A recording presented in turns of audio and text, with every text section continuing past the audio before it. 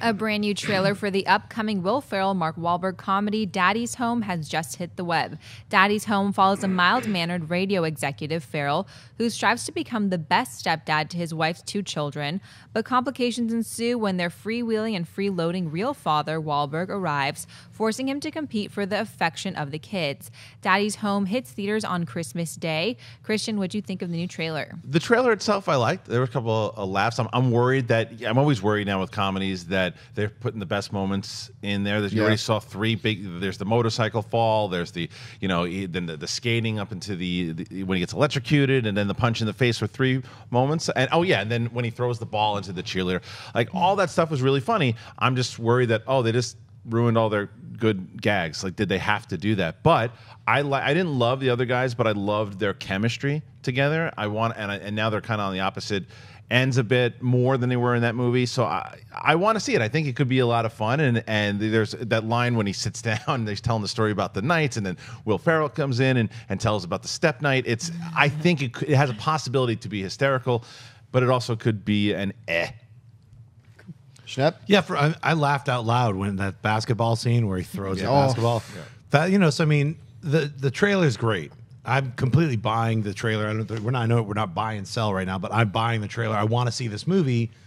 You're right. I hope they didn't put all of the funny moments in, and then oh god, it's like this trailer is full of spoilers. Like hey, I don't even have to worry about spoiling the movie for you. It's all in the trailer. I think there's a bunch more jokes that are going to be in that film, though. It feels like it's joke filled, like right from him coming down the escalator, and the old man who's like, "He is your better half," or whatever. He is your better in every way. Every way. That made me laugh. So yeah, it's definitely, it has all the elements there to be a really funny film.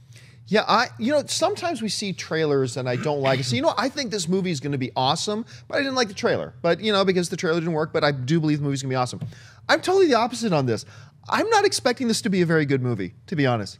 But I've liked the trailer so far, and this second one is no exception to that. Like that thing when he's coming off the roof on the skateboard and shooting up, and he hits the wire. I mean, the basketball in the face, all that kind of stuff. I gotta admit, the trailer had me giggling and laughing, but there's something about it that, and I'm a Will Ferrell fan, I'm a Mark Wahlberg fan.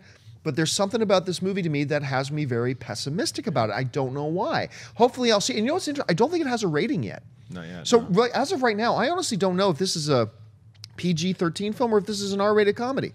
I don't know. It's got little kids in it, so I'm assuming. Oh, by the way, how cute is that little girl? She goes, "It's a zombie!" Oh, she's adorable. If it comes out and they say it's an R-rated film, I might be a little bit more interested in it.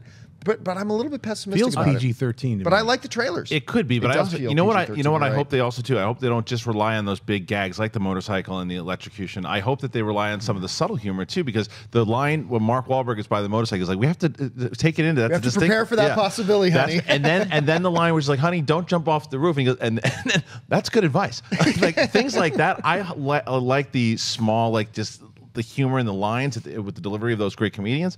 Hopefully that can happen. I think the real King had the big, long, shiny sword. Yeah, that's going to be in there as far as like the competitiveness. I think I would like to see them ratchet that up. Yeah. We saw like the condensed version, but like when they're putting the kids to sleep, and then Mark does one thing, and then he does the other thing awkward, like scratches the back, and like just weird stuff where it's like they don't want that. You don't, he's not a good dad yet. So maybe the moral they'll both be good dads or something.